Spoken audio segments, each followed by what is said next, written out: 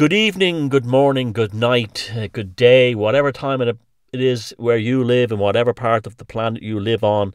Welcome to The Velocity of Now with me, your host, Thomas Sheridan.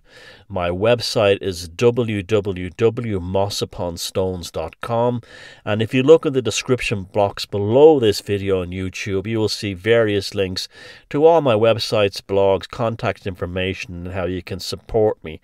I want to thank you for listening to the show last week in phenomenal numbers. I was over the moon when I saw how quickly the view counts took off on YouTube and how you must have shared it around, because I got about 3 times as many listeners or views in the same period I normally would have gotten in the old days of the Velocity of Now. I know there's a lot of new people have come on board from the Corona Chronicles, and I'm delighted you're still around and you're enjoying the format of the program, which is quite different, and tonight will be no exception. I think I'm going to talk about in the first hour the dangers of going too far down the rabbit hole, and in the second half of the show I want to talk about the famous Mothman events that took place in Point Pleasant in West Virginia in 1966, and possible other discussions about the nature of those events, as well as insights that haven't really been properly examined, and also what it means beyond Point Pleasant and what the whole experience means in terms of Fortean events. So I think you'll find that quite interesting. The first part of the show was kind of inspired by researching for the new Velocity of Now, the relaunch Velocity of Now, and looking around the conspiracy world. I don't watch or listen to other shows. I don't, not because I have anything against them, I just don't have the time, and I'm really out of touch of what's going on out there and what's happening in the alt media sphere. And so I just would basically look at people's Facebook pages or Twitter feeds or Instagram, who would be the kind of people who would follow me and my show in general, although I have a very, very mixed audience. I was as much of a mainstream audience as I do an alternative audience, which just suits me just fine. I think that's a good thing. I'm not interested in preaching to the converted, and that's a big thing with alt media. A lot of it is about preaching to the converted, and as a result it becomes a kind of an echo chamber of the same old things and the same old mistakes that get recycled and regurgitated over and over again. And that's really what the first part of the show tonight will be about: rabbit holing. Going too deep down the rabbit hole to the point where your arse blocks out the sun. And it's not a good thing. It's not a good thing, because what happens is it distracts you from the path of genuine knowledge and leads you towards the world of hysteria. And it's not a good thing, because what happens is you will eventually find out you were talking bollocks. And it has a terrible, disheartening feeling upon a person when they say they can put all their fate or all their energy into a conspiracy, and people, being what they are, unfortunately, then try to evangelize that conspiracy and get other people to listen, and often bore other people or annoy other people or even worry other people with these conspiracies. They run away with them, and when they find out it was bullshit or led them nowhere, the worst thing of all happens is they become so despondent and so disheartened by that experience of knowing they were chasing a ghost or a shadow, that they lose interest in all conspiracies and all alternative topics, and they don't come back. And that's a great loss. I've seen them over the years. I've met many of them. In the last 10 years, I've met so many good people who went down the rabbit hole, but went down too many burrows, too many channels, too many warrens, and the sun was eventually blocked out, and it was because they didn't focus. And the problem is the pinpoints. You've had things in the conspiracy sphere for a long time now called connecting the dots. Well, you can connect dots of anything to anything else. And this is a huge problem, where you will find that you'll get more satisfaction, achieve more, and inspire people to look into these topics if you concentrate on one specific tangent and you follow it. And we can all make mistakes. You see, this is what I've done it myself. This is what I'm saying. There's a difference between a conspiracy theorist and a truther. And what many people make fun of conspiracy theorists today, what they really are talking about are truthers. Truthers, Troofers, who are just conspiracy junkies for the sake of it. Now, when I was growing up, it was actually quite hip and cool to be a conspiracy theorist. I know that sounds amazing, but it was considered part of the alternative lifestyle. And all my friends in the music scene or on the art scene when I lived in New York or when I lived in Dublin when I was younger, all these like freaks and weirdos and very interesting people, but all of them went on to do quite well in life. But all of us used to sit around talking about conspiracy theories. We used to talk about, the big topic was the JFK assassination. And then later on, someone would bring in something to do with the moon landings, were they real or not? And it was fantastic conversations we had. But the great thing was that, and this is the important thing, we didn't necessarily believe strongly in the conspiracy theory we were talking about. It was more a case of spinning words and ideas out there that gave you a sense of the establishment are dodgy. Be wary of the establishment, be wary of politics, be wary of mass media, be wary of the military-industrial complex. And that was enough. That's all you needed. It was a beautiful thing, actually. It was very, very healthy. It was a very good thing. And nobody said back then, oh, you're crazy or you're full of shit. It's because it was the way it was presented. Now, the modern conspiracy truther world, it comes from the internet. Remember, even when YouTube started, it was probably a good 6 or 7 years after 9/11. And there wasn't a hell of a lot of 9/11 conspiracies before YouTube. But on the early days of YouTube, one faction or community that really seized it and used it to its potential was the conspiracy theorists. And it spread like wildfire in no time. It went from being, 0.0001% of society being conspiracy theorists or looking into these conspiracies to probably 2, 3, 4% of society. And that was directly because of YouTube. And that was a colossal increase. People would watch videos about the Twin Towers coming down and all kinds of things. And David Icke had already been kind of well known through the New Age scene. So a lot of his videos and things he'd done around the world since 1990 or whenever it was he came out on Wogan, a lot of that stuff started to immediately hit YouTube quite early on. And then a lot of people in the conspiracy scene with very limited resources like Windows Movie Maker, and also because there wasn't much of a sort of a problem with copyright and clips back then, were able to make very plausible, decent videos that gave a convincing insight into a conspiratorial idea, and that became the seed that was planted for so many people. Now, I was already something of a conspiracy theorist from the time I was a kid. There was books like David Yallop's Deliver Us from Evil and then In God's Name had really, shown me that there was certainly something strange going on.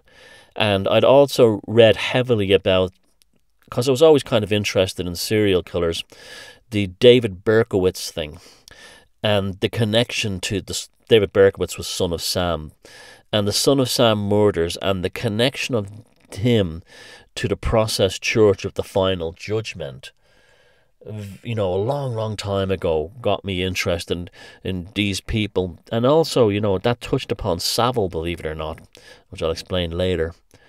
And when I first got to New York, I was quite young, and I was staying in an apartment in Van Cortlandt Park up in the North Bronx near Yonkers, and that was like Process Church, David Berkowitz territory. And I used to go, running around. Van Cortlandt Park is all sports fields at the front part. And then you have Broadway, the same Broadway that comes up from Manhattan, that goes right up through the Bronx and into Yonkers.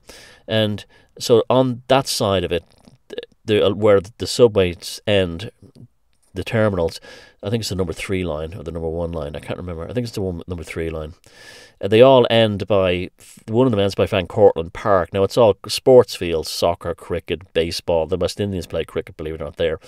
And then at the back of that is a kind of a wooded, hilly area. And that's where a lot of what they used to say satanic rituals and that kind of thing took place. Now, I've always been interested in the cult anyway. So I used to spend, time exploring it. And it was also a very beautiful place. The woodlands, particularly in the autumn, what the Americans call fall, you have these beautiful coloured leaves on the trees, which we don't get in Ireland. So it was just a wonderful experience. And I saw like a rattlesnake once and things like that.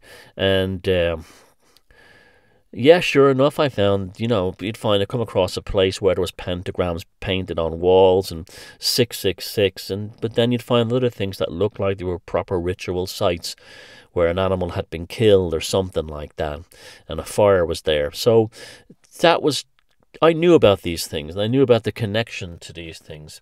So by the time YouTube came along, when people say to me, I used to believe in everything mainstream, and then I saw a documentary about 9/11, and I was never the same again. I was woken up. Well, that experience never happened to me because I was already in that zone before, that the YouTube came along. So when the YouTube came along, it was almost like, oh, that's interesting. Oh, yeah, I knew about that. Oh, I finally got to see a video, but I always wondered about that. Oh, there's that TV show that was controversial and was covered up, and oh, I get to see it finally at last. A lot of that kind of thing. A lot of that. That's what it meant for me in the early days. It was that I was able to kind of like validate some of the things I always knew, or was always interested in anyway.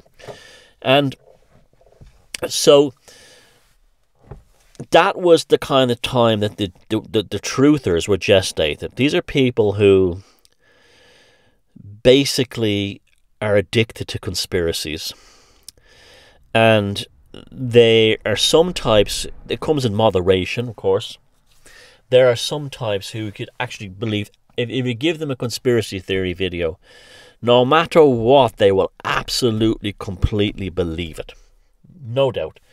Now, regardless of evidence, it just has to be told about. And then there's other types who, you present it in a certain way, and as I said, connect dots, and they'll start believing it. And so there's a general tendency to somehow either immediately or eventually believe it. And this is where the problem starts. And this is where you have to be, I'm up on YouTube researching. Are you really researching, or are you being brainwashed? This is an important question you have to ask yourself. It doesn't matter how intelligent or smart you are. It can happen to anyone. A lot of it is rooted in addictions. A lot of people I know that are recovered alcoholics became mad YouTube conspiracy theorists. Or, the types who chain smoke and things like that. And also, unfortunately, huge amounts of weed smoking. And that helps almost hypnotize them even more, especially if there's music and things like that in the video. Now, I'll give you an example of something that's happened recently. Although I have a reputation as being kind of like the most conservative, close-minded person in alt media, I'm really not. I'm honestly not. I'm not. I look into just about any conspiracy that catches my attention out of the blue. Now, to some, I won't insult my intelligence by look, such as the flat earth. I will not even insult my intelligence with that by going there. But because other things, I will. So, I'll give it a fair blast if it catches, and then I'll say, okay, in most cases, I'll say, yeah, there's something to this. There's something definitely to this. But that's not the same thing as saying that the entire conspiracy is true. And that's what happens when you go so far down the rabbit hole that your arse blocks out the sun. Now, a good example of that was the adrenochrome thing, okay? I first started hearing about that about 2 years ago. And the prevailing conspiracy within sort of mainstream truthdom is that adrenochrome is taken from the pineal glands of the brains of children who are ritually sacrificed by the Illuminati, and they use the adrenochrome to maintain youth and stay younger, have that youth. And then they'll show pictures of, celebrities who are supposed to be on the adrenochrome, right? So, yeah, adrenochrome exists. Yeah, I know about it. Sure, yeah. And then you look at it and you see that the whole thing is a pile of monumental bullshit. Monumental bullshit. There's zero proof anywhere that the globalists or the elites or the non-existent Illuminati get children and sacrifice them and extract adrenochrome from them. Zero. Absolutely none. Now, I'm going to show you how this came about and the dangers of dot connecting. People will grasp at any straw they can to make it true, to make them want to believe it. So therefore, they will take things that are true, but not take them in the context of the truth that they are. So, example. Yes, adrenochrome does exist. We've established that, okay? So the next dot they'll connect to that is they'll say, so many children vanish every year. Thousands of children vanish every year. Here's the statistics from the FBI or Interpol or Scotland Yard. And yes, it's true. Thousands of children vanish every year. Now, in the mind of the truther, that means prepubescent children who are snatched off the streets, taken into Bohemian Grove or somewhere else, and then the adrenochrome, they're sacrificed and the adrenochrome taken from their brains or something like that. But what they don't do is they don't check those statistics behind that. The vast majority of children who go missing every year are teenagers who've run away from home. You're still legally a child until you're 18. A lot of them, huge numbers of them, are teenage girls who ran off with their older boyfriend. 16, 17-year-old girls who ran off with a boyfriend. They are nearly all eventually reunited with their families. Another one is fathers in custody battles, where the courts don't protect or look after the father's interests, or maybe the mother's in a relationship with an alcoholic or a junkie or a paedophile, and he's worried about his child. He takes the kids and he makes a run for it. Then there's children who genuinely do disappear. Maybe paedophiles get them. But maybe they have accidents. Maybe they get lost in the back of in America. In vast areas of America, you have animals just behind your backyard that will eat you.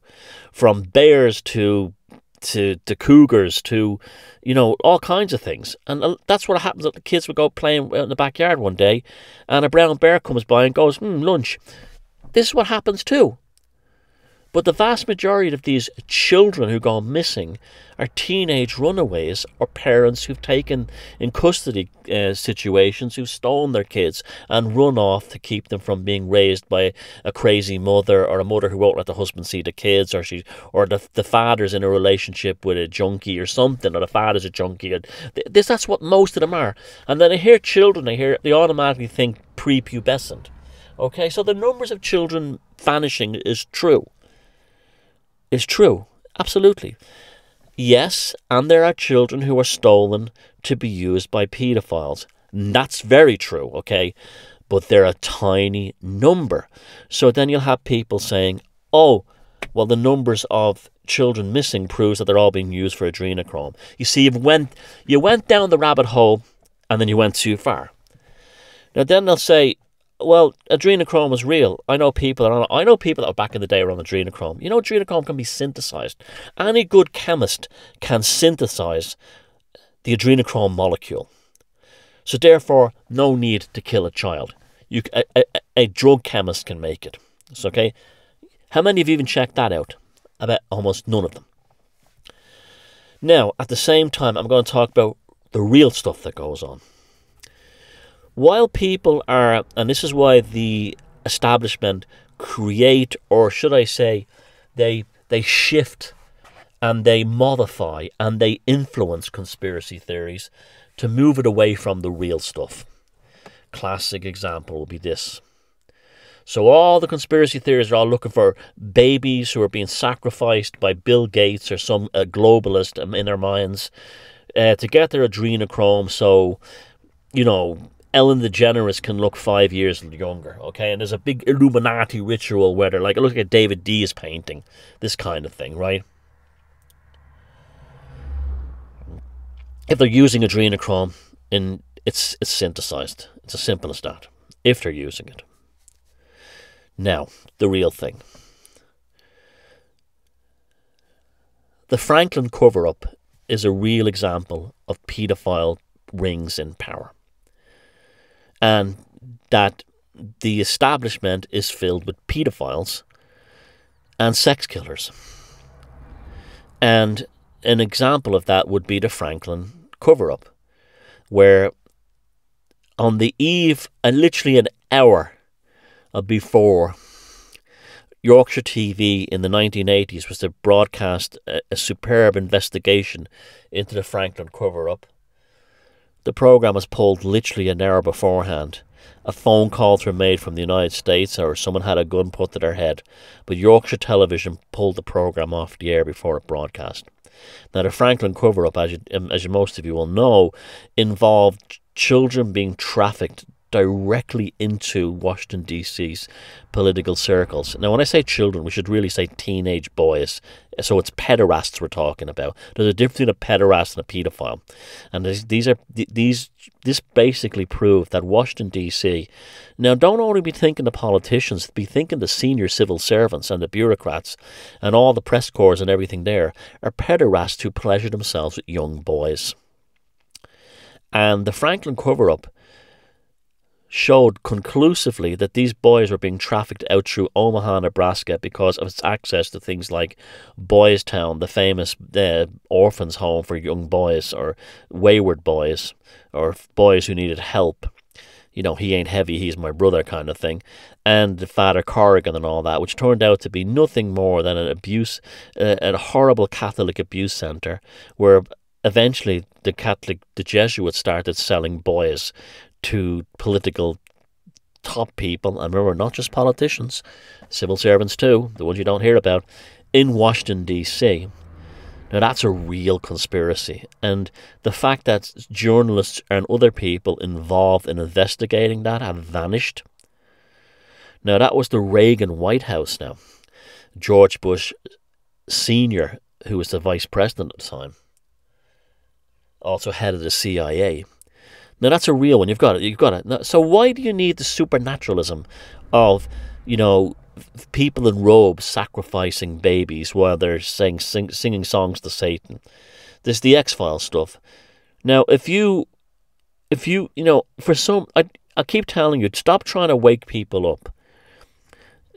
You're already awake, okay? So it doesn't matter, okay? But I understand that there are people that are husbands or their boyfriends or their best friends are not awake, and they feel kind of socially isolated. And because of this curse called Christianity, we have this evangelical need to convert others, and that's where that comes from. And so people who don't mean any harm and have the best intentions, and are often driven by, well, compassion for children, might start watching these videos about, you know, children missing adrenochrome, and they'll start pulling things like, oh, Lady Gaga's new video proves it, or, you know, Marina Abramovich proves it, you know, and this kind of thing, and this proves it, and, you know, blah, blah, blah, proves it. And then they go and they tell their friends about this, and they'll play the look at this new video, this new video by Lady Gaga. Look at, see, she's talking about the Illuminati sacrifice, and your friends just think you're a fucking nutcase, and you are a fucking nutcase. because you've gone so far down the rabbit hole, your arse has blocked out the sun. Now, and then they come back to me on Facebook or come back to their conspiracy friends, and you read these videos all over the place, and they say things like, I wish I never told my girlfriend she left me. I wish I never got into this stuff, blah, blah, blah, blah, blah. And that's because you ran away with yourself. Now, wouldn't it have been much easier to say, you ever heard about the Franklin cover-up? And your friend goes, what? Franklin cover-up? What's that? Yorkshire Television, which was a big TV station in England, was going to broadcast a documentary about George Bush Sr. and all these weirdos in the US government were getting young boys trafficked to them. Really? Where did you hear that? Oh, well, the documentary's back up on YouTube. Someone's uploaded it. That's really, yeah, and yeah, you should watch it. It's pretty weird. It's pretty grim, and you know, I don't know if it's true or not. That you always say that. I don't know if it's true or not, but you know, definitely check it out. And they'll come back to you a week later saying, "Shit, I watched that Franklin cover-up documentary. It was, fuck me, I couldn't believe that the Reagan White House with George Bush Sr. as vice president, where there was the kids being interviewed, and there was all the papers and the documents, and even newspaper headlines about pedophiles in the White House. Wow."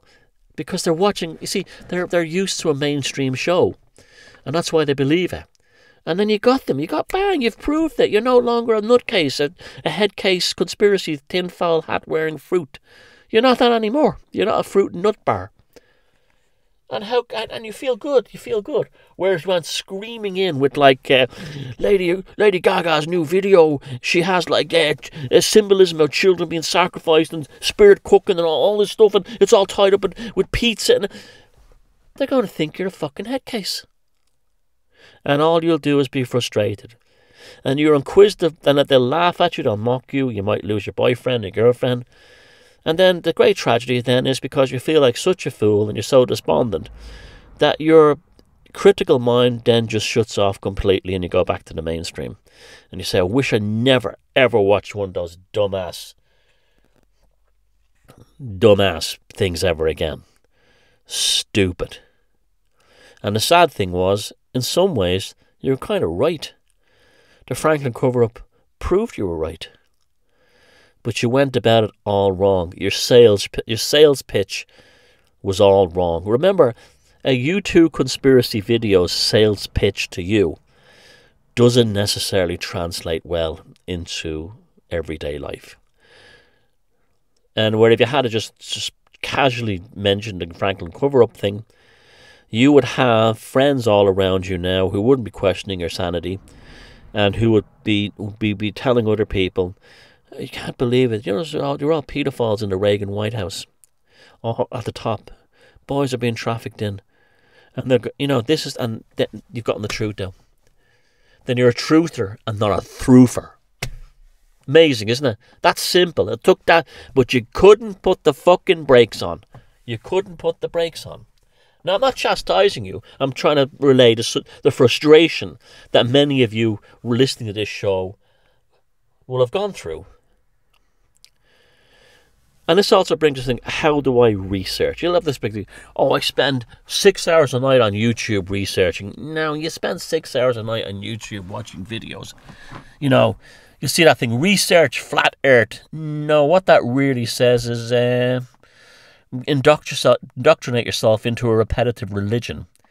I remember years back, research Holly Grieg, and that turned, and no one, and that you know, again, because, like, I have a friend in England, right? And my friend in England, through her job, became aware that there were senior paedophiles in the town in England that she lived in that were involved with messing with little boys. And she tried to come forward about it, and it ended up costing her business and everything. Because her heart was in the right place and she was seeking justice. Now, she was exonerated eventually because the individual involved was arrested and went to court and went down for pedophilia. But at the time that she was trying to blow the whistle, her life was made a hell. She lost her business, everything. Lost friends, a lot. A horror story. She went through much worse than you lot ever went through. Just talking about a video you saw on YouTube. She went through the real thing, and she was exonerated in the end. And it was okay in the end, But it just goes to show you that you can't dive right in. You can't dive right in, although our natural sense of justice and decency makes you want to dive right in. So that brings us invariably to, how do you actually research? Now, the Holy Greek thing, it turns out that the mother was a nut job. And this is another thing. The truthers, throofers, constantly assume that if someone says something, they're telling the truth. They don't understand that people lie for lots of reasons. Sometimes they can be custody battles to get back at an ex-husband or boyfriend, like the Hampstead thing. But you don't see that. You don't see that. You go, oh, it must be true because it feeds this desire in me for an X-Files kind of thing. And that's what happens. This is, that's a very dark and dangerous road to go down. It's not good at all. It's not healthy. But at the same time, I have no doubt that, institutional paedophilia and pederasty is a huge thing among the establishment. You don't have to convince me of that. I know that.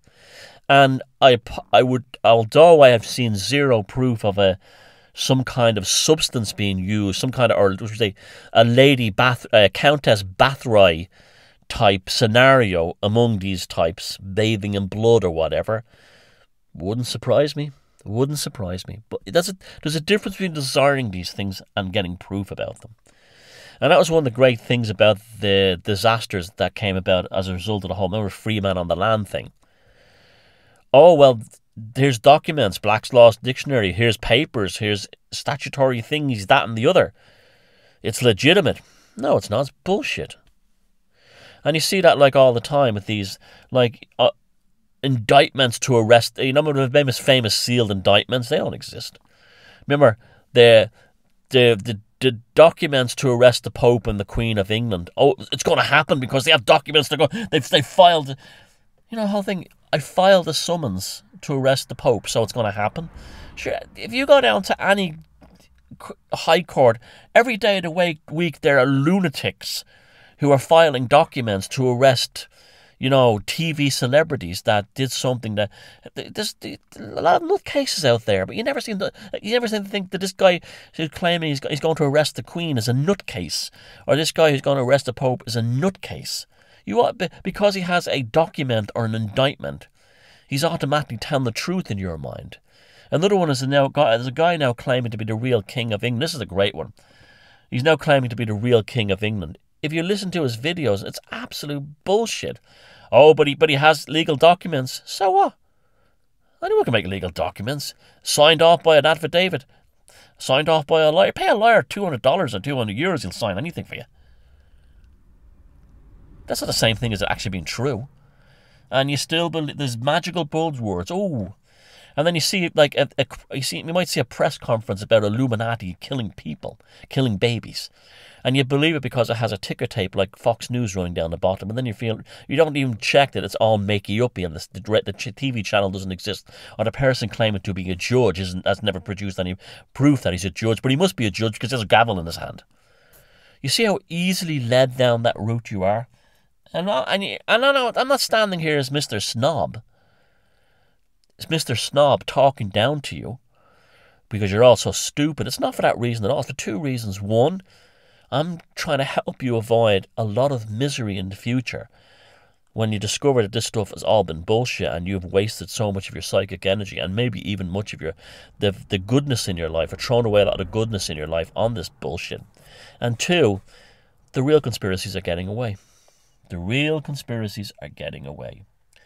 Now, I'll give you an example of how I almost went down the rabbit hole on one topic, and it wrecked. The sun nearly went and wrecked the whole thing from. Well, it didn't nearly wreck, but it taught me valuable lessons. As you all know, I've been very interested in Jimmy Savile for a very long time. And Jimmy Savile was one of the most monstrous human beings that possibly ever lived, mainly because of his connections. He asked the average person in the street, "What do you know about Jimmy Savile?" And they go, "He was a paedophile." You know, that is only the ribbon on the wrapper of the appalling present that he actually was. He was a necrophiliac. He used to take corpses in Leeds Hospital and race them with the porters in wheelchairs.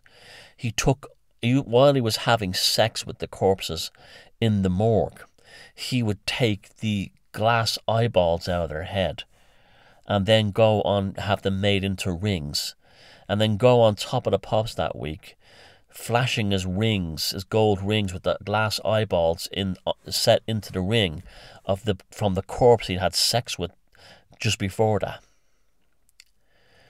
He was definitely involved in the Yorkshire Ripper case. As you see in my videos, Jimmy Savile's a 666 serial killer. And at least one of those murders can definitely be attributed to him. He even said it. He has a strange and disturbing and still well-hidden connection to Moira Hindley of the Moors murderers. Now, when I was first became the investigator of Savile, I kind of made a name for myself in the alternative media and mainstream investigating Savile. One of the things that jumped out right away was when he first dyed his hair blonde, how he looked uncannily like the famous mugshot of Moira Hindley of the Moors murderers, the child murderers, along with her boyfriend Ian Brady in Manchester in England. And I didn't have any hard proof on it, but things started to come out that brought me further down into the research that was validating it. For instance, at the time that the Moors murders were happening in Manchester, Jimmy Savile was the host of Top of the Pops. And Top of the Pops, in those days, was put out of a church, a converted church, that was made into a BBC music studio, a performance studio, soundstage, on Dickinson Road in Manchester. He was in close proximity to both Ian Brady and Moira Hindley. And I surmised that his image was probably based on that mugshot of Moira Hindley, that infamous mugshot after she was arrested. And when I first put that out there, I was absolutely savage. There was a skeptics board, it's still going, and they tore me a new one. These skeptical researchers literally tore my life apart, analysed everything about me. All I said was, I believe that it's possible that Jimmy Savile modelled his blonde-haired image on Moira Hindley. And that's all I said. It just basically just came out with that. But that was the end of the world for me as far as these people were concerned, and they tore me to pieces. And then Louis Theroux's book came out, in which Louis Theroux asked Jimmy Savile about Moira Hindley, and Jimmy Savile said, "I am the Moira Hindley story." Now, that thread was then hidden off that board, and did they bother apologising to me, all these rational, sceptical gentlemen who seek reason and science? Nope, not in your feckin' Nelly. Nope, they just closed the thread and then they moved on. Even though I was completely and 100% exonerated, I didn't need it. Like my friend in England, who was eventually exonerated by finding out there's a paedophile in her town. The being exonerated was, yeah, okay, it's an okay feeling, but it doesn't give you a sense of triumph. It doesn't make you feel amazing or anything like that. Because it all does is confirm the darkness of this world. Not only what goes on, but also the people around it that didn't believe you. And also the goodness of this world, the people who did believe you and did stick by you. Now, as you know me, I am a great believer in synchronicity and so on. So all the time this is going on, it's around the same time I took an interest later in the Pusher serial killer in Manchester. Now, at the same time, that tied into the Savile thing, because I can remember being alongside the canal, at the Rochdale Canal, where a lot of the murders happened, in Hebden Bridge in Yorkshire, and very beautiful part of England, and a very pretty town, and having a few pints in a pub beside the canal, and water carries memory, and there's something about the stagnant canals, there's something about the water and stuff like that. And I kept looking at the canal water and thinking, Savile, Savile, Savile. And then it turns out that there was a famous case of a girl who was found murdered dead in that canal. I think her name was Leslie Jo Rimmer, I think her name was. I don't have the notes with me right now. But she was found dead in the canal, and literally every male in Hebden Bridge was made a suspect. She vanished coming out of the Trades Club, which I've been in myself loads of times. I've done quite a few events up in that area part of England. And she left her mother to go get a box of cornflakes for breakfast next morning, was never seen again. It just so turns out that Jimmy Savile had a caravan which he stayed in on his own, right there where the girl went missing. And literally everybody was interviewed in Hebden Bridge, every male except Jimmy Savile. And eventually you had the local vicar up there saying, why wasn't Jimmy Savile questioned now that we know about him? Well, the same reason why when Irene Richardson's body, the prostitute, allegedly allegedly by the soul killer Sutcliffe, the Yorkshire Ripper, was found in Savile's backyard with 2 sets of teeth marks in her body during a frenzied sex murder attack. They were knocked on Savile's door and asked for a dental imprint of his teeth, and he said something like, "Oh, I'll just make a phone call and that's the end of you guys," and they never came back. That was the point that Margaret Thatcher took an interest in the Yorkshire Ripper case, which was a whole cycle. I mean, I'm not going to go talk into that now again, but it was a whole. You want to talk about a psychological gaslighting of a whole part of England? You want to see what went on then? The voice tapes played in pubs and everyone's silent and terrified and this kind of thing. It was a total psyop on its own level. But Savile was at least involved in one of those murders. So then, my dots were connecting. And confirmed. And I'm thinking to myself, well, I'm a pretty hotshot conspiracy researcher here. Not only have I put these things out about Savile, but they've been confirmed later on. Constantly. And so, yeah, I'm looking pretty good. And then these people started talking about Savile being a wizard or an occultist. Now, being an occultist myself, it surprised me that I didn't jump on this about Savile. So I felt like, well, there's a certain level of depravity about Savile that was supernatural. That was beyond just like your usual freak. And so I said, yeah, why not? And then there's a few videos on YouTube, and they're all rubbish when you think about them now. But like I was looking at them, saying things like he used a cigar as a wand. He used to do a TV show called Jim Will Fix It, and very wizardy. He'd make a kid's dream come true, and then they'd get a medal, and he'd go, "What that line of girls, exam, oh, Alakazam," and all this kind of thing. You got a young boy here, and I was thinking, and there's pictures of him in like robes and stuff, and like I gave it about an hour's worth of consideration, and I came to myself, what are you doing? There's absolutely zero proof that Savile was involved in the occult. He was a practicing hardcore Catholic, and they talk about like that he was born on Halloween and he was a seventh son. That means nothing. It's not proof of anything. He wasn't an occultist, but I was almost going down that rabbit hole until I realised there's zero, like the adrenochrome being taken out of babies and heads and rituals. When you start to look at it properly, there's nothing to back it up. So I didn't need that to validate what I had brought out about Savile. I didn't need it. I didn't need it. I had enough, and just in that alone I had enough. And so that was the end of that for me. But it just goes to show you that it's so easy to be lured into some aspect of a concept.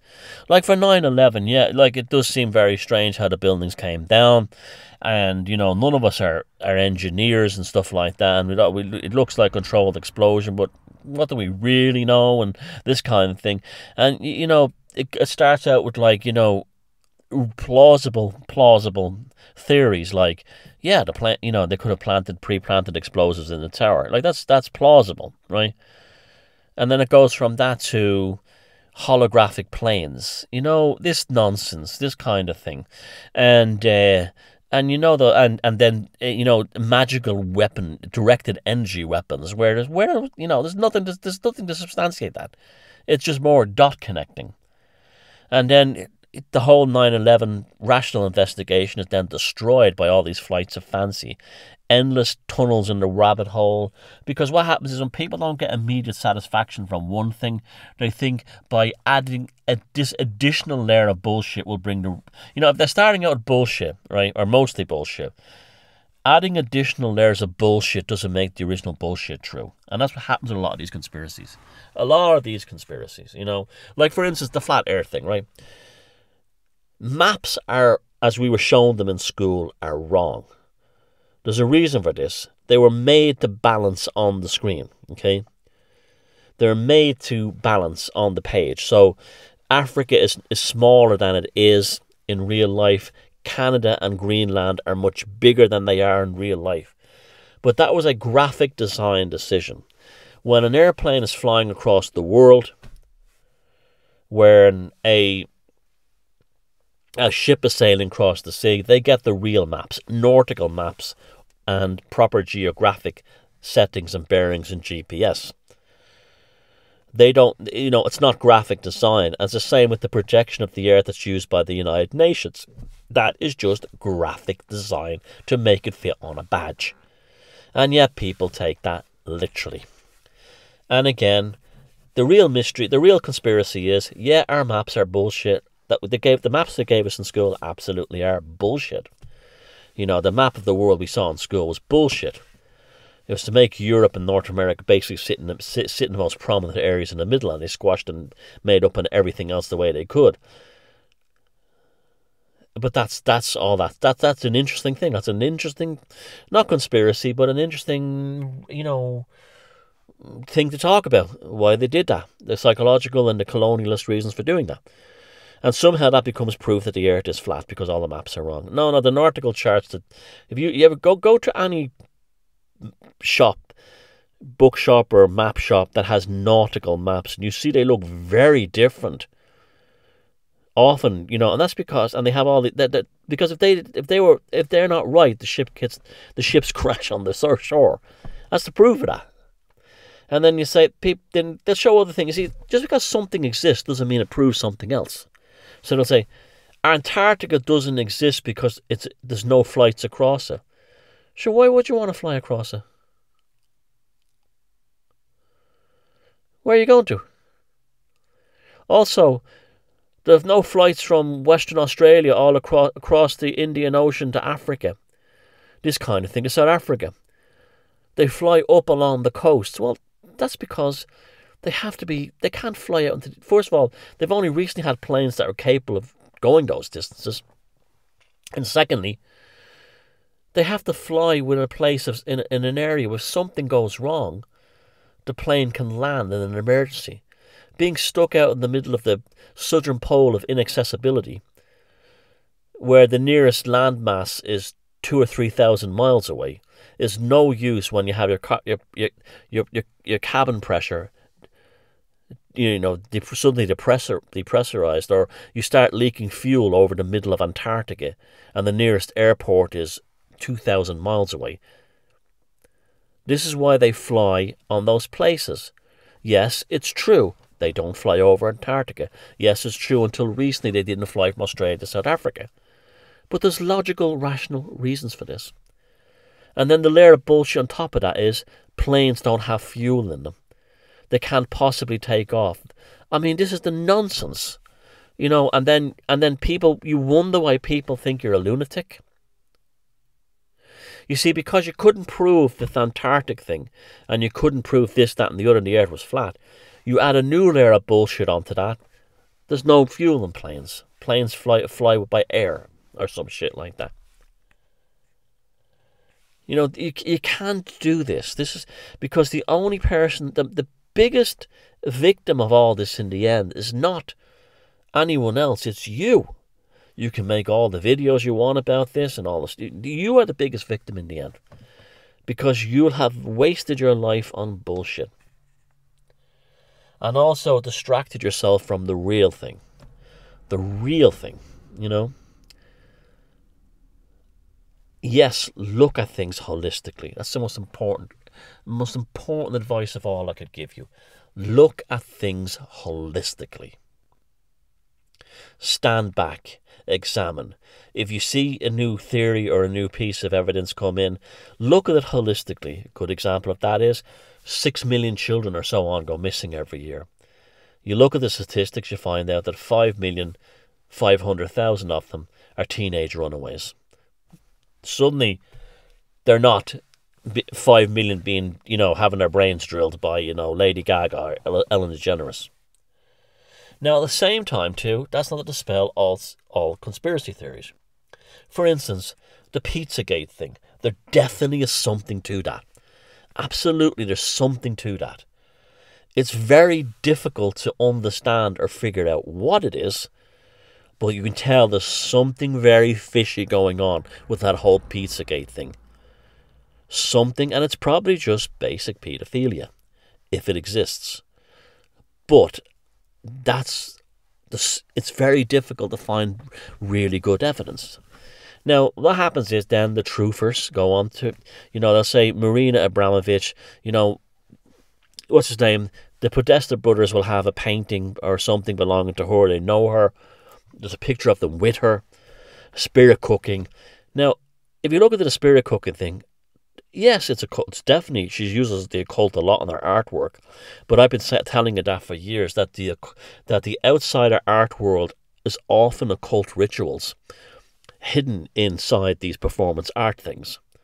Often with the one agenda, to make the artist successful, as it has done in Marina Abramovich's work. But this spirit cooking thing doesn't mean they're eating live bodies and things like that. The shock is part of generating the charge. It's definitely a form of black magic, but it's not as necessarily as bad as what you think it is. Often it's just to make money. But there's definitely, like, the Pizzagate thing is definitely something very smelly and fishy there. Definitely. But it's hard to get evidence. Now, evidence isn't, like, for instance, truthers love to do this. They'll find a photograph of Brian Epstein standing next to someone famous. And that now proves that the person standing next to them who's famous is somehow a serial satanic pedophile. Famous people take photographs at these famous people's parties next to one another all the time. And that doesn't necessarily mean they're best friends. That's how it's like big business people meet at the golf club. It's the bullshit, but it doesn't necessarily mean that that individual pictured next to Jeffrey Epstein was involved in anything Jeffrey Epstein did. Whereas Prince Andrew and Epstein is very suspicious. That's a real one, you know? So stick with the real ones. Don't start looking for dots to connect, because then you lose sight of the real thing. There's a good way to research and there's a shitty way to research. Let me tell you something. The good way to research may not produce the most intoxicating adrenaline rush as when you are watching some conspiracy theory where it's like they're talking about, market of beast, the elites, they practice child sacrifice. They get involved in all these things, and they do this, and they pray to Baphomet, and they sacrifice.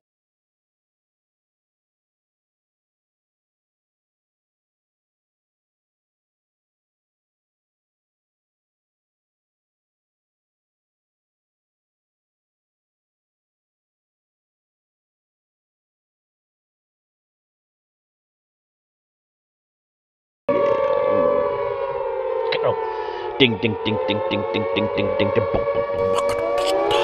You know, it's all, you're being hypnotized. You're being hypnotized, you know. But you're not researching. You're being hypnotized. That's the problem. As soon as they start adding spooky music and spooky graphics and sinister voices, talking about this, that, and the other, over what's supposed to be a serious conspiracy theory, you know it's bullshit. Or they're taking something like Pizzagate, like 9/11, like the Franklin cover-up, and they're adding layers of superficial bullshit on top of it, and they're killing what is the real story down below. So remember that.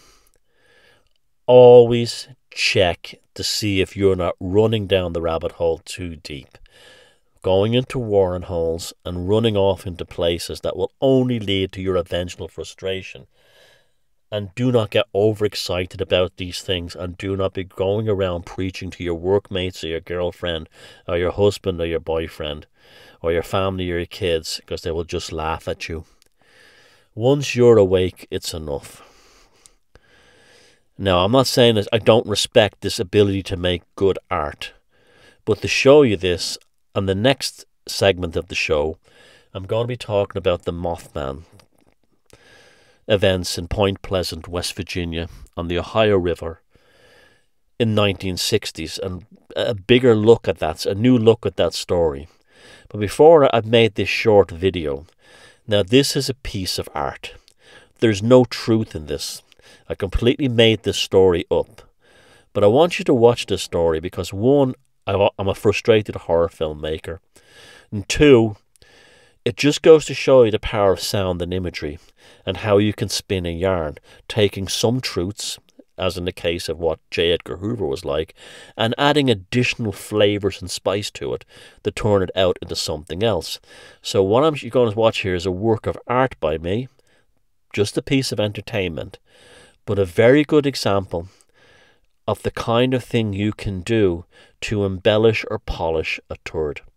Although in this case, I'm quite proud of this film. It's pretty fucking good, and I think you'll enjoy it.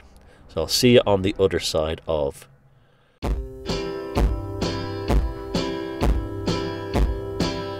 I asked my love to take a walk,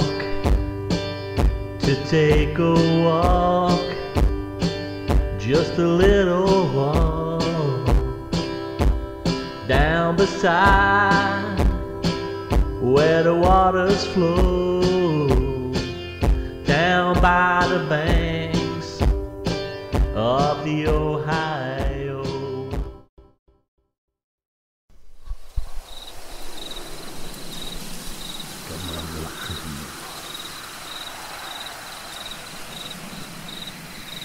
Goddamn shit, they put me, drilled me. This goddamn hero and shithole full of rubes. I'm sick of this goddamn investigate, you stupid little... I am sin.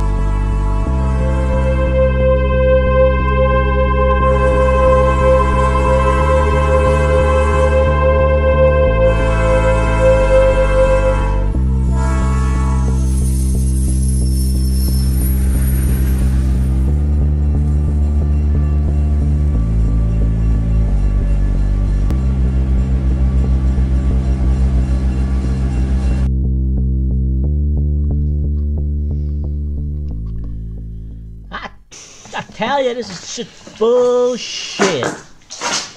God only knows how many illegitimate children have been conceived down here. What an absolute shithole. What's this? Yeah, hello, Mothman, the good old Point Pleasant. Bring in the tourist bullshit. There's one born every minute, my friend. One born every minute. What do we have here? Spring Heel Jack Parsons? Whatever that means.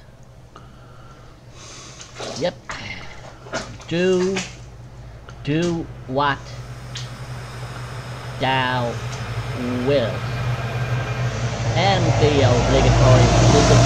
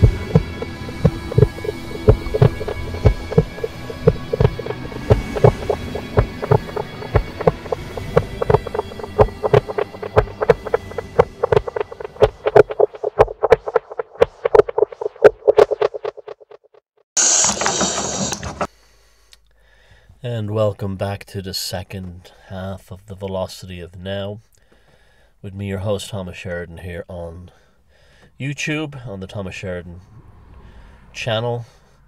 I've got two other channels on YouTube I hope you check out and subscribe to. They're full of lots and lots of interesting stuff, particularly Fortean and occult stuff. One is called Open Source Occult TV, and the other one is called Beyond Room 313. You can find links in the description below, and so please subscribe to everything I have, and welcome back to this Fortean segment of the show. Although I suppose everything in this life is Fortean to some degree or another, especially when you're detached from the Abrahamic mind view of things and you realize that there is a supernatural intelligence that underlies all nature and all reality. Therefore, I don't think about politicians and voting or trying to change the system or anything like that, because I understand that there are far greater forces behind all that are much more worth giving your time and your energy to, because they unlock secrets about the consciousness of humanity. They unlock secrets about the nature of reality and the universe, and the unlocking of these secrets makes your life a lot more easier, and you're less likely to be impacted upon by the slings and arrows of reductionist, materialist, everyday atheistic and Abrahamic fortune.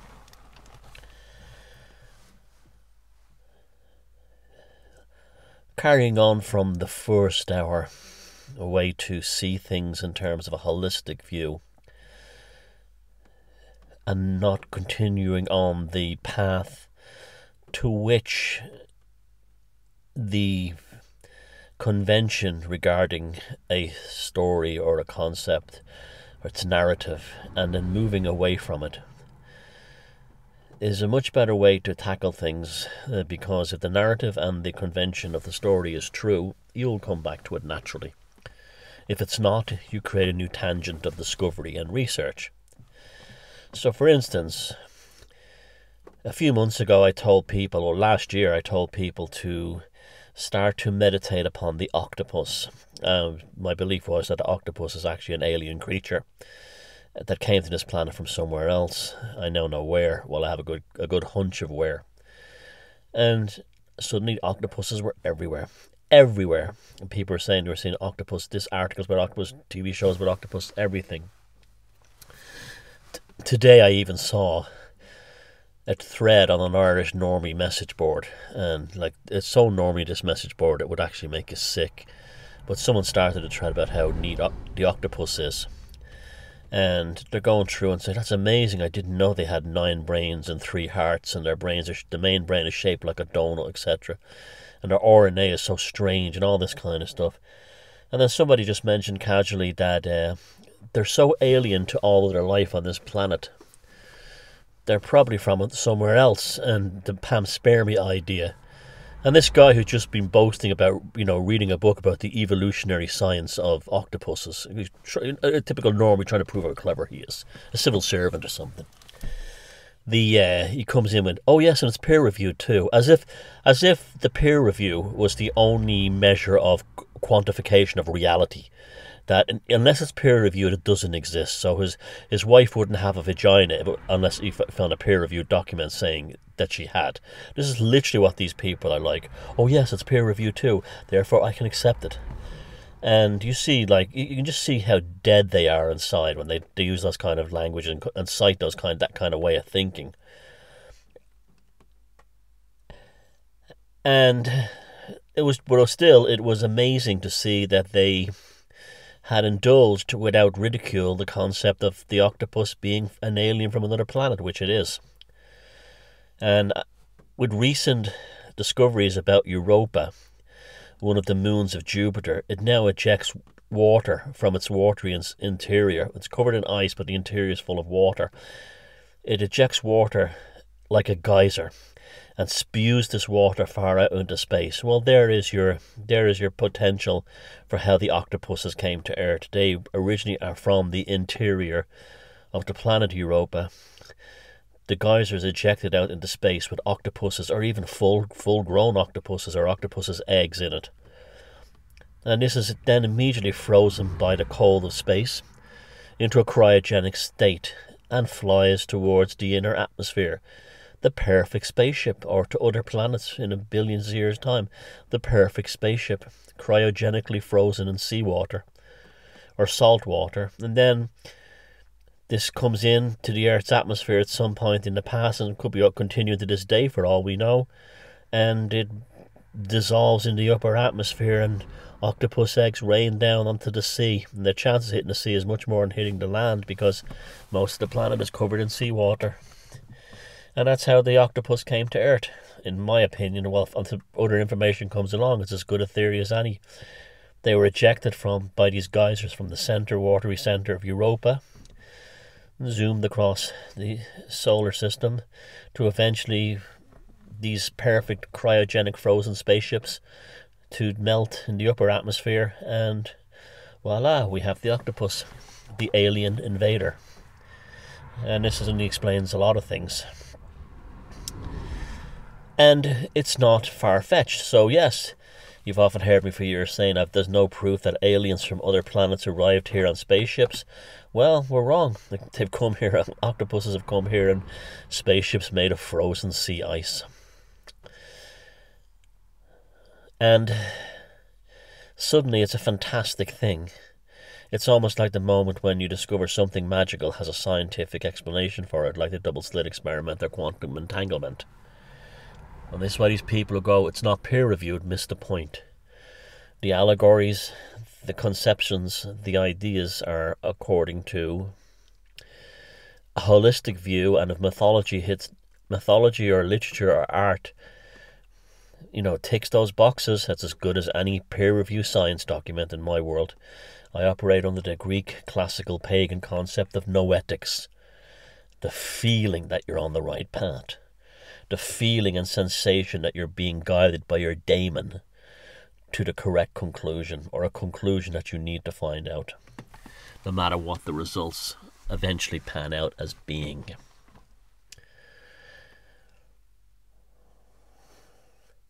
Which brings us to the Mothman story.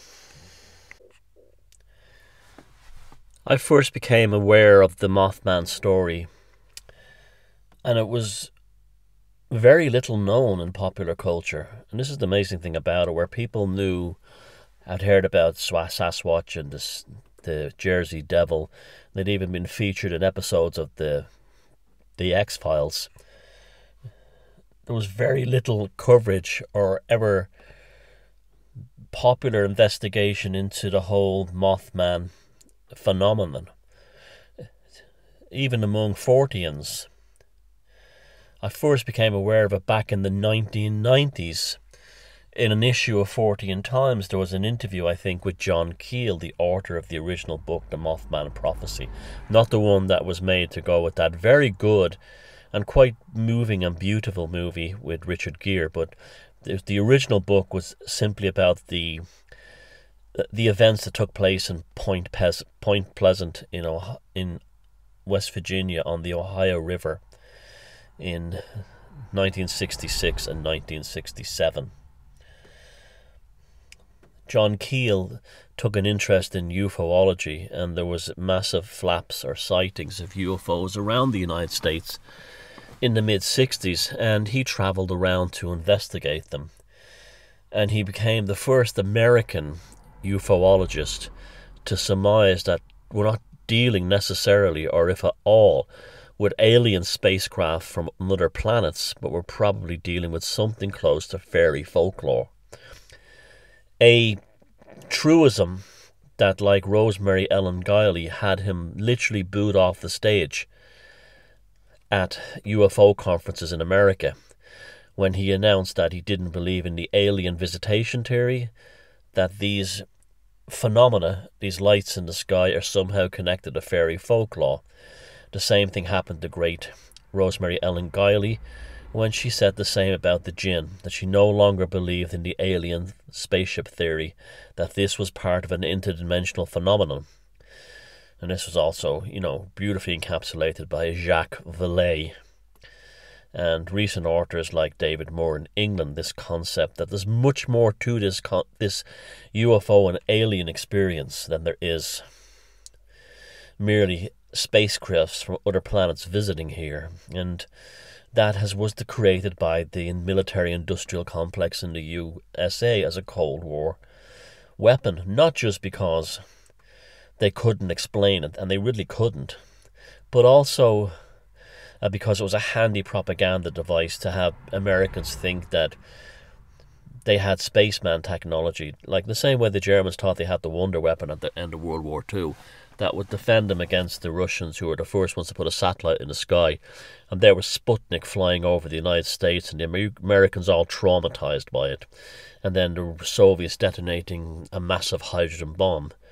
The Americans were desperate to believe that something was on their side, so they gave them secular gods in the form of flying saucer men that had landed at Roswell, New Mexico, and the American Air Force made up a whole ruse that they had the technology to protect themselves, to protect the Americans and apple pie from the Soviets, who were far more technologically advanced at that point. Anyway, John Keel, travelling across the United States, ended up in Point Pleasant, West Virginia, and just to follow the lights. Now, this was the beginning of it. In 1966, these lights were seen, reported in the media as flying saucers, but the eyewitness accounts described them very differently. They said they were beautiful coloured lights. There was almost an emotional quality to them. In coupling with this, and in tandem, in cohesion with this, were these strange experiences of the Men in Black phenomena. I'll talk about this later.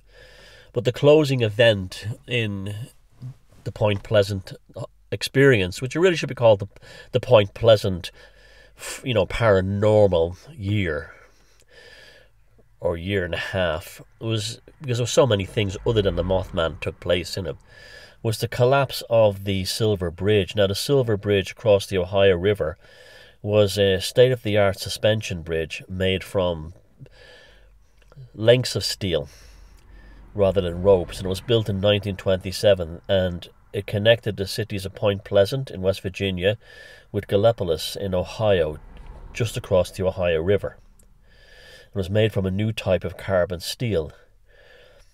The bridge collapsed in 1967. If you look at the photographs of it, it didn't just collapse. It was like the World Trade Center on 9/11. It literally dissolved. And eyewitnesses said that it shook violently. It behaved strangely before it went, as if some force was impacting upon it. In fact, people believed that at first that a barge on the Ohio River had crashed into one of the piers and caused the bridge to fall. But they said it was like a shock hit it. Now, according to the investigation, an I-beam, it was like a circular clip in one of the bars that had cracked, and eventually after months and months they found the missing piece, and they surmised that was probably what caused the bridge to collapse with all the traffic on it, waiting for the traffic lights. All the Christmas traffic was on the bridge, waiting for a red light to turn green. And this clip had failed due to a fault in the manufacturing process. And then, the weathering and the years and the cold weather and so on had taken its toll upon it. And it finally snapped at all the traffic for Christmas. But this was only a theory. It wasn't really seen as the main cause of it. Anyway, 47 cars went into the river and 30 people died. And it was a great catastrophe for the local community. Now, some people said they saw the Mothman underneath the bridge. But there's a more interesting factor in this. When the bridge went down, it was literally swarming with federal agents. Now, what were federal agents doing on the site of a so-called accident, a random accident?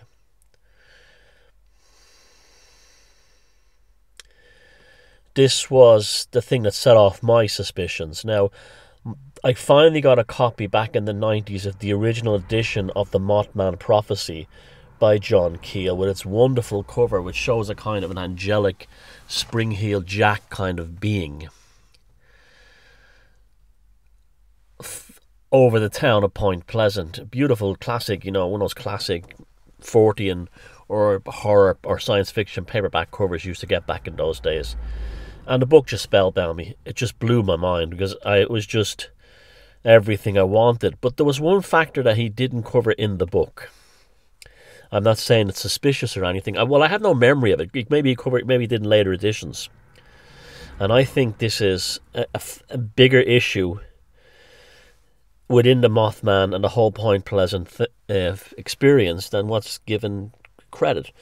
Okay, firstly, let me nail my colours to the mast that we're dealing with a fairy folklore thing. We're not, and I think most cryptids, whether they're Bigfoot or the Jersey Devil or whatever, this is all part of the fairy phenomena. This is an interdimensional experience that has leaked over into this reality. Now, before the initial UFO sightings took place in and around the Ohio River in Point Pleasant and in the hills around it, there were stories of what was called satanic rituals performed in the old TNT building on the outskirts of Point Pleasant. During World War II, the United States government built an enormous munitions depot to create shells and bombs and other explosive incendiary devices for the war effort. It was a semi-highly secret operation and employed quite a lot of people in a very hazardous work environment with strong, strict security arrangements. After the war ended, the TNT area was essentially abandoned, and eventually would be so polluted from all the chemicals that were used there in the production of munitions that it became one of the most toxic places in the United States, and it was declared a biohazard region by the Environmental Protection Agency. In this area, people in early 1966 had reported that it was what they call satanic rituals were being performed in there. At the same time, the area seemed to have been taken over by federal agents. Now, the eyewitnesses to all the events, when they were asked about, did you think the so-called satanic rituals that are being performed at the TNT area had anything to do with the creation of the Mothman. They said no, it didn't. It had nothing to do with it. Now I found this very strange, why they were so adamant about it. This could be because these people were, you know, Appalachian Scotch, Ulster Scots, Presbyterian Christians who probably preferred not to think about such things, and probably couldn't conceive that somebody was on a very organized level were creating what they called satanic rituals. We don't know what the nature of them were inside the TNT region. Now, Point Pleasant is not super far from Washington, D.C., and it's not super far from all those federal agents and places like the Pentagon and so on to get to. But it's remote enough to perform, should we say, non-material warfare operations. In the 1960s, when it was becoming apparent that the United States was having great difficulty in Vietnam, they would have been desperate to try anything. And we know from the likes of the men who stared into goats that they did experiment with non-conventional warfare methods, Fortean ideas, paranormal, psychic telekinesis. This would also makes me believe that why wouldn't they try magic? Why wouldn't they try occult rituals? Especially as half of them from Washington, D.C., involved at the highest levels of the CIA and the FBI would have been all Freemasons anyway, and open to the idea of ritual and magic. Not in public, but definitely in their own internal worlds. And a perfect place to do this would have been Point Pleasant in the TNT area, to perform these magic rituals as testing a kind of a way of warfare, not too far from Washington, D.C., but rural and remote enough to use the community as an experiment. And what if these quote-unquote satanic rituals performed by these federal agents opened a portal? And through that portal first came these UFOs, these quote-unquote flying saucers, these coloured lights. And then also came through that portal was this creature known as the Mothman. Perhaps a life form, a fairy, or some kind of entity from another dimension that was pulled into this one by these rituals. Now, the beginning of the Mothman story starts with the coloured lights and the strange lights all seen along the Ohio Valley and around the TNT area. This is what brought John Keel to the region. It was very heavily covered in the local media. John Keel himself said he saw numerous times these flying lights in the sky. They were so common. And then in tandem with this, we have this strange Men in Black experience, which again I'll talk about later. At the TNT area, 4 teenagers first laid eyes upon this Mothman creature. It was about 7 or 8 feet tall. They could not see its face, or could not remember what its face looked like, because its red piercing eyes were so intense that they almost seemed to hypnotize or try to communicate with you telepathically.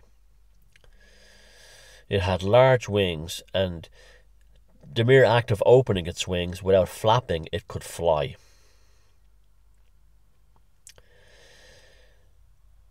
At first, the 4 young people who reported the event and got plenty of coverage in the local newspapers said that they were frightened, but then they became almost fond of the creature and took pity on it. They said that when other people had seen the Mothman around Point Pleasant, what they'd noticed was that it seemed lost, like it was trying to get home. It was trying to find its way back to where it came from. it seemed to be affected badly by the cold, trying to keep itself warm. And it would look at people almost like with a sense of, please help me. And they said that there was almost a sense of compassion that they felt towards it. It wasn't sinister.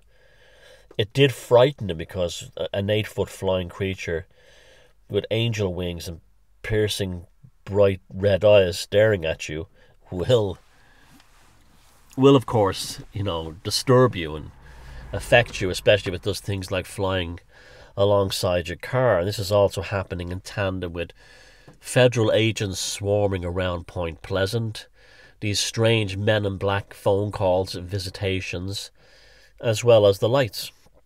So the community was almost already in a state of severe agitation, which is probably what, if this is a federal experiment in the occult, is probably what they wanted.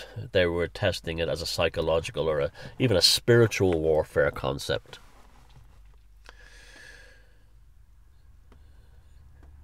Many people became to see that the Mothman's manifestation was a portent of doom connected to the destruction or the collapse of the Silver Bridge. Not an unfeasible idea, because they started to compare things like the Banshee, and the population of West Virginia and that area would be predominantly people of Irish and Scottish heritage. So they would have taken their folklore and their folklore archetypes with them. But at the same time too, they'd have difficulty with the fairy concept, being Americans, because one of the issues with the whole fairy thing is that Americans have a very strange notion and unrealistic understanding of what fairies are, fairy folklore, mainly due to things like Tinkerbell in the likes of Snow White or Disney and all these cartoons. Celtic people in Ireland, Scotland and in Cornwall and such places lived in absolute terror of the fairies. Fairies were equivalent to demons in these cultures, and people went to enormous lengths to avoid the fairies. Quite different than how they were portrayed by American popular culture as being fun or charming or sexy, like Tinkerbell, flirtatious. Until, ironically, that series of movies came out in the 80s and 90s called Leprechaun. And I remember when the first Leprechaun movie came out, about a homicidal, psychopathic leprechaun. That Irish Americans complained about it because that's not what fairies are. And I was like, no, you're wrong. That's exactly how our ancestors saw fairies. That film Leprechaun is exactly how Irish people saw fairies and leprechauns. And so that was the kind of funny irony, but also showed the cultural disconnect between Irish Americans and people in Ireland. Anyway, this misunderstanding about fairies, saying, well, this is the Banshee, it's a portent of doom, but it's very difficult for the Americans to get their mind around the idea of fairies being connected to danger and terror, and therefore they were unable to fully grasp the profundity and the accuracy of the encapsulating the entire Mothman Point Pleasant 1966-67 events within fairy folklore as John Keel was doing it. And then there's another ironic aspect to it, is that when alien sightings were first reported in the United States, the disparaging term was to use little green men, which is ironic because that's, again, describing fairies.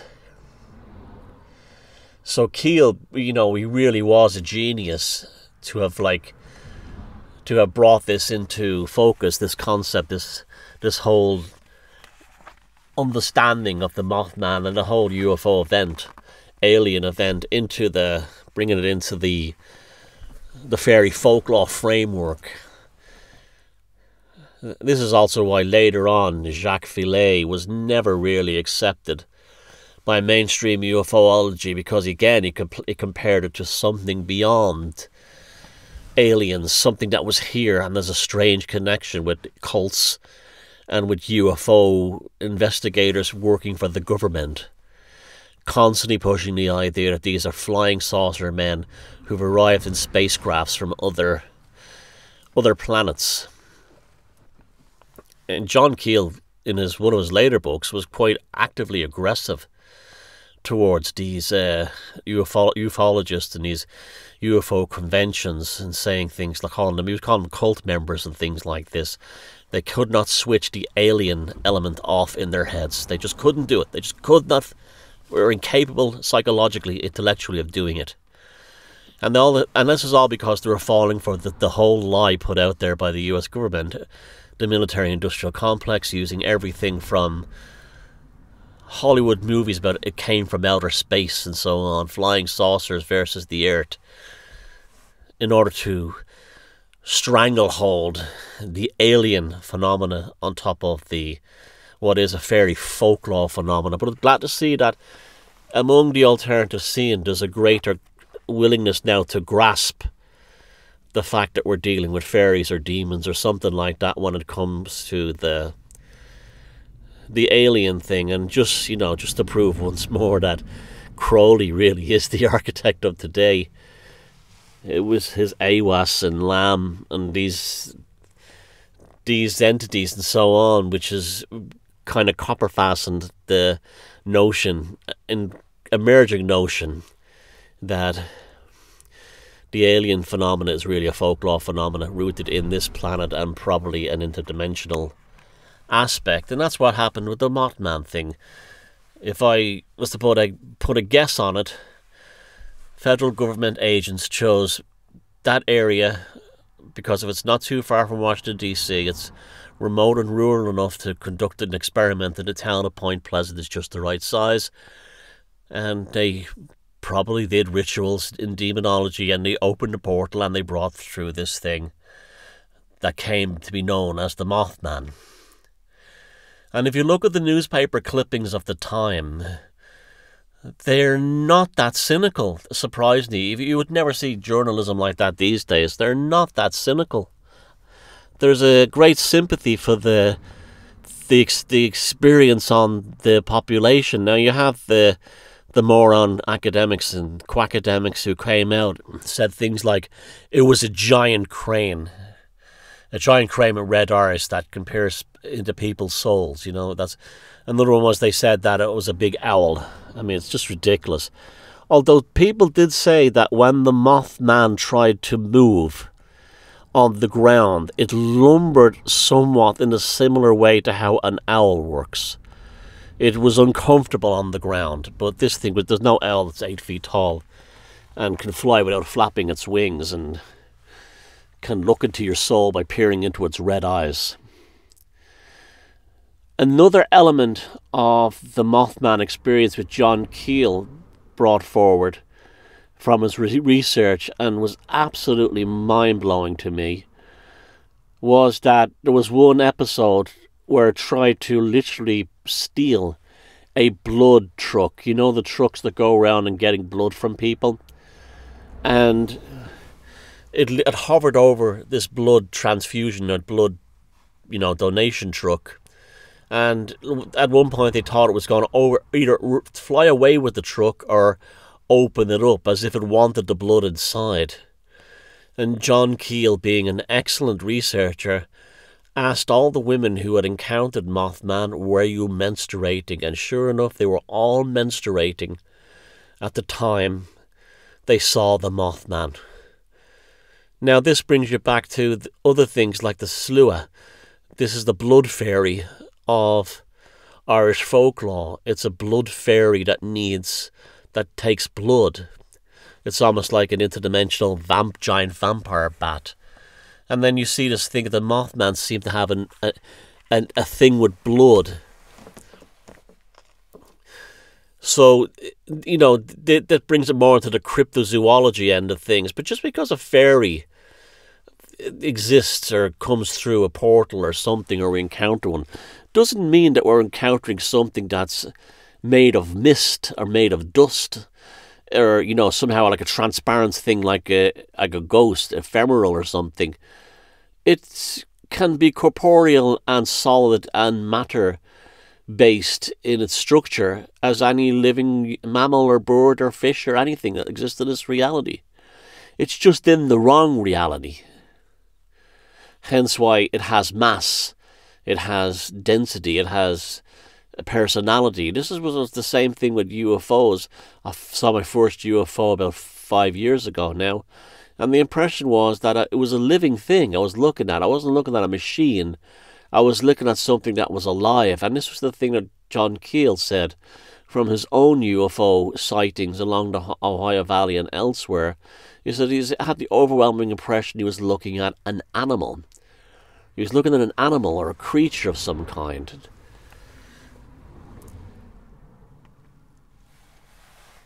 It's one of these things that Darwinism ceased to exist very quickly. Like if octopuses, they could find out tomorrow that octopuses, if they found out tomorrow that octopuses did come from Europa, they wouldn't want to put it out there because it would be the end of Darwinism. Everything was supposed to, you know, evolve on this earth as it was from the primordial soup nonsense.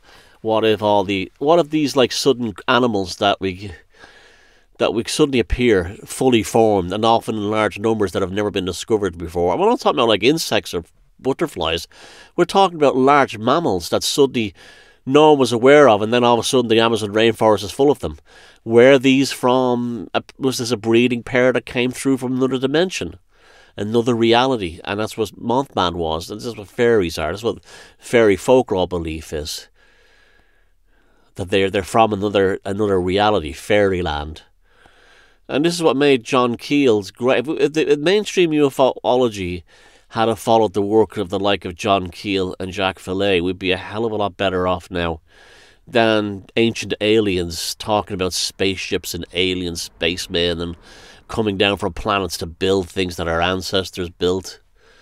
I just think it'll be a whole different body of research and experience, but yet, you know, mainstream ufology is still obsessed with pushing the U.S. military's industrial military complex narrative on what the spaceships are. Point Pleasant was a portal. If those satanic rituals, I suspect, reopened that portal, if that didn't happen, then something caused a portal there to rip open in 1966 and bring through all these experiences. The Men in Black are also kind of a fairy as well.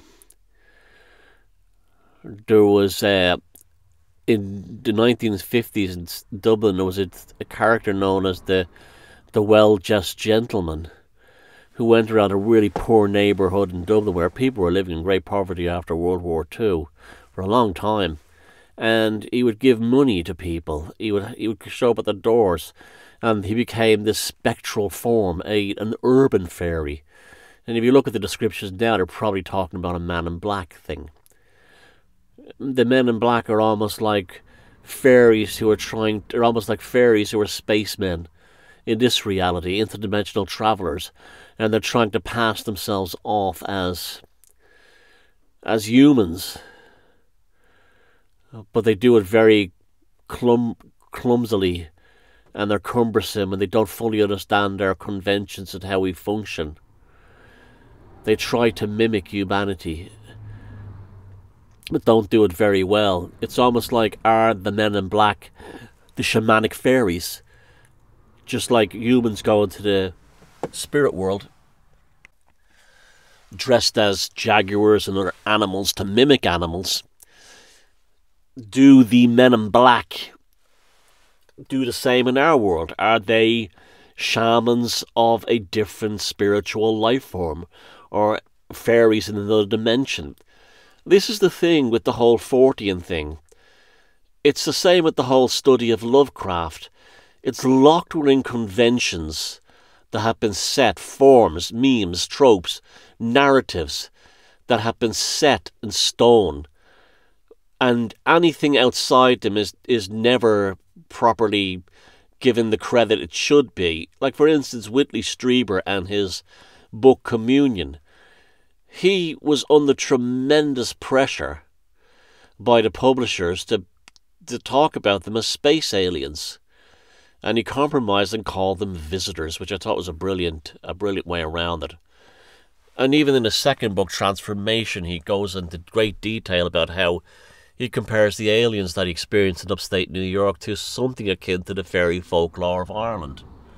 And he even speculates if his own Irish background somehow made him receptible to this. Again, Point Pleasant, most of these people would be Celtic of Irish background in West Virginia. Appalachians originally, Scotch-Irish. This could have been another reason why the feds went to Point Pleasant. And as Lovecraft said, I read the letter in the last week, he said it numerous times, that Celtic, Teutonic and Jews are open to supernatural experiences more than other races. It's fantastic stuff. And yet we're reduced to ancient aliens, which actually, the last series of Ancient Aliens was quite good about the megaliths and stuff like that. Of course, they had to bring in certain people every so often and say, oh, there's a spaceship or something. But at least we got to see some great footage of megaliths and stuff filmed beautifully. But the UFO thing, it doesn't, you know, like I've seen things by ufologists who went to Point Pleasant, and they were only interested in the flying saucer stories, and they could not even grasp that the Men in Black and the Mothman was connected to it.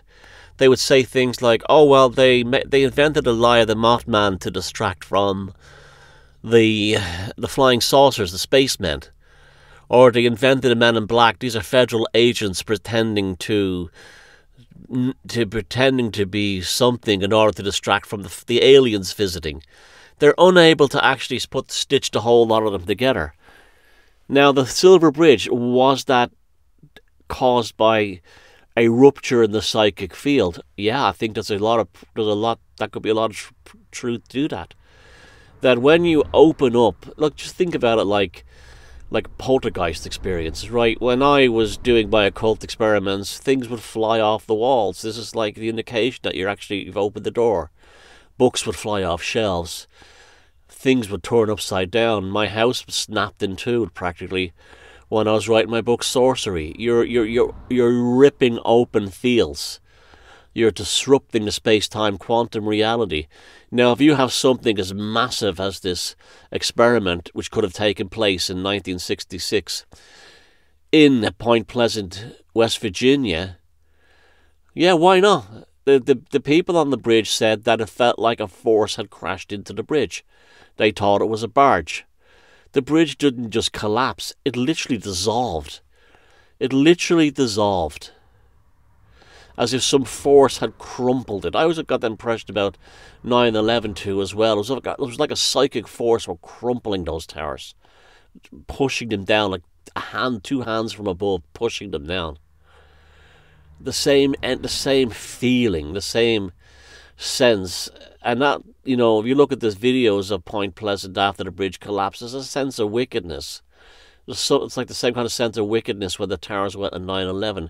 Your subconscious mind tells you there's a hell of a lot here going on than what we're being told or what we even see. There's my feelings, my sensations and inclinations are taking me to another dimension of this, to another part of this experience that's beyond this. It's just like when you go to a megalith and it's a pile of stones in a circle, but you're something happens, you're transformed. You have a shift in consciousness, it's altered. I've never been to Point Pleasant, I'd love to go. And I know, you know, it's not going to be the same as it was then. It's changed an awful lot, just like the same thing, New England fishing villages don't look like they do in the days of Lovecraft. But I still want to go. I still want to go to Point Pleasant. I'd love to go to the Mothman Festival. I know it's twee and it's a big tourist thing in many ways, but it's also, I've looked at some of the researchers and people there over the years, and there's some pretty interesting stuff goes on there too as well. Plus, there would be psychic fallout or radiation still in the area, which would be there to be picked up regardless. And I know that that would be something I would desperately want, not desperately, but I would love to experience. The psychic residue will still be there. Now, the fascinating thing about the Mothman thing in Point Pleasant was that after the Silver Bridge collapsed, it was never seen in the area ever again. It was like literally a switch was switched on. Mothman, flying saucers, men in black, strange visions, nightmares, people experiencing strange things, visions in the daytime, this Fortean Woodstock, you know, Lollapalooza happens, and then bang, it's switched off. The gate was open at the TNT area. It says the UFOs in the sky, and then the gate was closed. The portal was closed. The ritual was ended, and it collapsed the Silver Bridge. I don't think it was intentional, but it does explain why it was suddenly swarming with federal agents. What were federal agents doing there before a bridge collapsed? And you can say, well, they knew it was going to collapse. Not necessarily. They could have just been there monitoring the situation anyway, for documentation of what was going on with the local population. They would have looked at them. They would have looked at every minutia of their lives. Who was getting married? When were they getting married? Who was eating in the restaurant? Who stopped eating in the restaurant? Who started drinking? Who committed suicide? What relationships ended? They would be of monitoring everything they could in that community. Everything. All data, and if and then they knew something was probably going to happen when the portal closed, and maybe some kind of psychic vacuum sucked the Silver Bridge and chewed it up. Who was in those cars? Remember, the bridge was full of people in their cars on Christmas Eve. A lot of them in an agitated state because of the strangeness going on in the area, and also at Christmas time. It's one of those times of year that the veil is open, that the door opens, that we're more receptive to the other side, that the veil is lifted a lot more. So it was there waiting to happen. And it never took place again. Why? Because maybe the feds just left and moved on somewhere else. Now, all through history, these kind of things have been seen. They've been seen in Portugal, right before even the Fatima event. They were seen in England. This is always a story of a spaceship landing, common thing within ufology, and this bird creature comes out and flies away. It was seen everywhere. These things have been seen commonly, and apparently when Chernobyl happened, Mothmen were seen all around Chernobyl.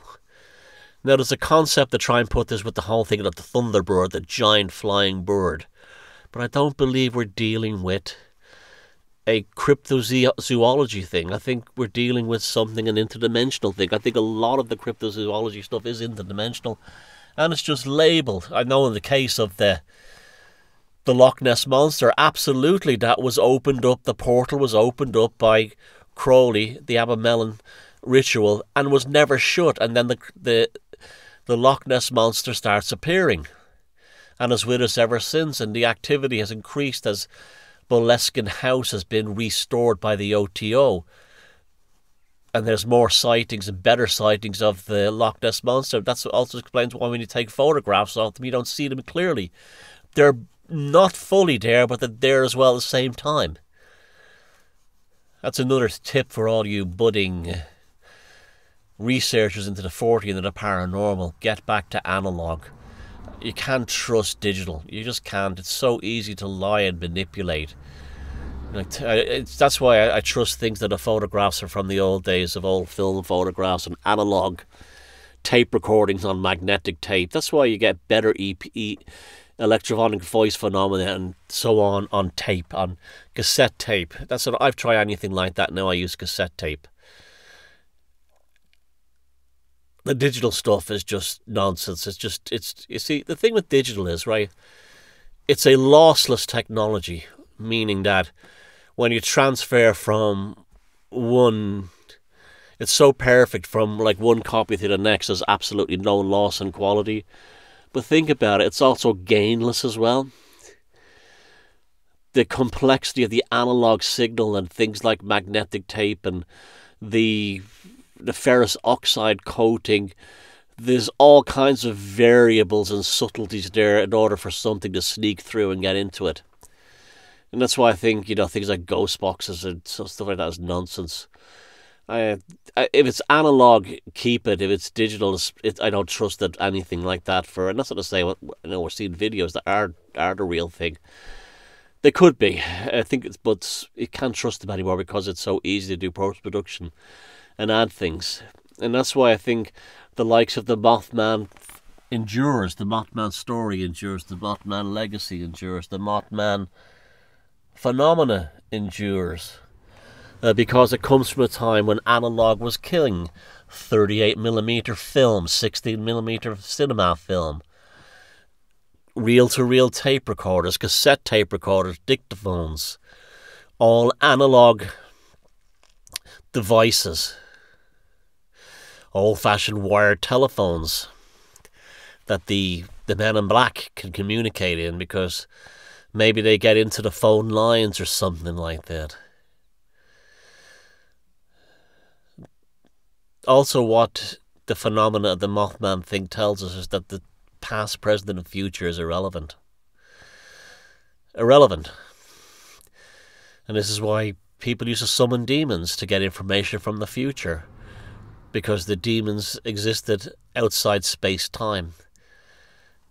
And this could have been, we never know, that could have been also one of the reasons that drove if the feds were down there doing magic rituals, maybe they wanted the information on the future. Will America win the Cold War? Will America be defeated by the Viet Cong? Will the civil rights thing? America was in a bad way then, a very bad way. And there was, you had the civil rights problems in the South, and there was West Virginia, a Union state on the South, on the border with the South, sandwiched between the Ohio River and Washington, D.C. It would have been, in many ways, the epicenter of all the psychic issues going on within the U.S. at that time, with the civil rights movement, with the emerging Vietnam thing, and so on, and the fears of the Cold War, Cuba, and so on. The Cuban Missile Crisis was still a relatively recent memory. And that's the thing I think that Mothman teaches us, what we've learned from John Keel, is isn't this a much more interesting way to develop it and to study these things and to look into them than to just generally say, oh, it's a space alien thing and the government are hiding it from us. And as we're getting increasingly bombarded with this new form of ufology, keep all that in mind. It's just like when John Keel started saying, hold on, these are not spaceships. There's something to do with folklore, and they're more of a spiritual element to them. You remember that going forward, because that trope is as true as it ever was.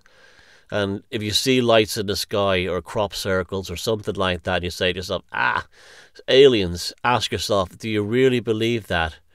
Or is it because mainstream TV programming has made you believe that way? I would suggest you get the book The Mothman Experience, the original copy, not the one based on the movie, although I have to say that movie is actually a very beautiful movie, the one with Richard Gere. It's really about a kind of a monomyth, a hero's journey. One of the books I have on the Mothman, which I really, really like, and I suggest is a great one to have in your 40th reference library, is entitled Mothman: The Facts Behind the Legend by Donnie Sargent Jr. and Jeff Walmsley. What I like about this book is they interview the eyewitnesses and they show their handwriting, so they haven't the handwritten letters that they wrote, testimonies. They have many clippings that were unseen before from local newspapers, and they just get in there and they talk about what happened without swinging a narrative or a story on it. It's almost like a good old-fashioned journalistic account of the events. And I'll just read on the back of them, holding it right in my hand here. It's an A4 size, so it's a large format book, and it's a softback cover. And it says on the back, The headline that started it all: couple see man-sized bird creature. Something. On the night of November 15, 1966, two adventurous young couples drove into the TNT area north of Point Pleasant, West Virginia. What they saw in the countryside that night has evolved into one of the great mysteries of all time. Just who or what was the Mothman? This book will answer many questions regarding just what the couple saw outside the abandoned North Power plant that night, culled from a variety of sources. The materials presented inside are not conjecture. The authors are careful not to cross the line between fact and fiction, leaving any decisions regarding the truth behind the Mothman legend solely up to the reader. That's The Mothman, The Facts Behind the Legend by Donnie Sargent Jr. and Jeff Walmsley, Wamsley. Highly recommend it just because it's a great 40 in research. These are the kind of books I like. They don't overtly swing stories around. They don't overtly throw narratives in, except in the case of someone like John Keel. They hint, it's like this, it's more akin to this, but they don't firmly nail your colours to the mast. Now, as I said, the Philosophy of Now is going more into a 40 artistic-y kind of format, and I hope you're enjoying it as much as I am. The numbers of last week's show, it wasn't even last week, it's only 4 days now, and it's heading towards 10,000 views already, so thank you very much for joining in that. I will see you on the next episode of Velocity of Now. If you'd like to add your own element to the Mothman discussion, the comments are below. I would love to hear it. And keep researching, keep looking, and keep journeying. And look beyond the drudgery of everyday life. See everything as a magical experience. Step into the miasma of mystery, into the haze and steam of the supernatural. Dance among this twinkling twilight of the setting sun and the night stars, and allow the meteorites and their beautiful trails across the sky to rain into your heart and soul. See you next week, and feck 'em if they can't take a joke.